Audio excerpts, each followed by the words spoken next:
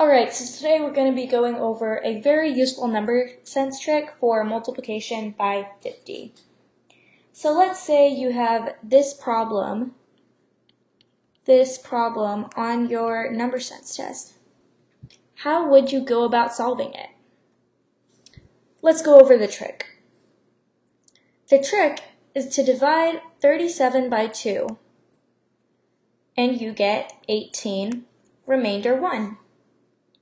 So how you get your answer from this is make 18 your first two digits, and because the remainder is 1, multiply 1 times 50, and make 50 your last two digits.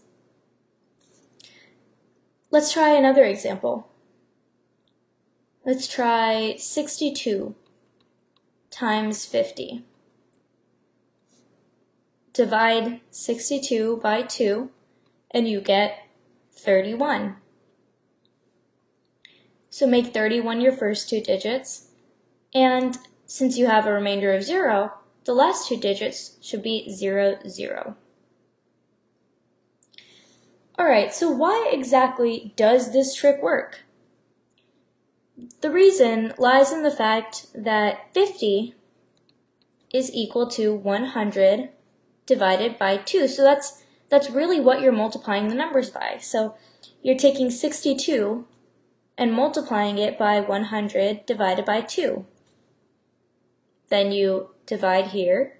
You get 31 times 100 is equal to 3100.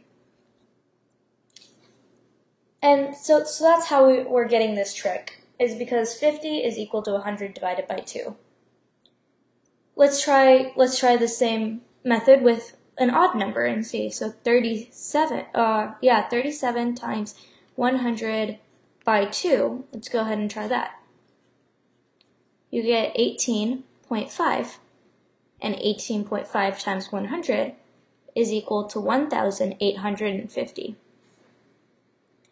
So one thing to remember when you're in the test is that if it has a remainder of 1, then your last digits are going to be 50. And if it has a remainder of 0, then your last digits are 00. So that's all for multiplication by 50.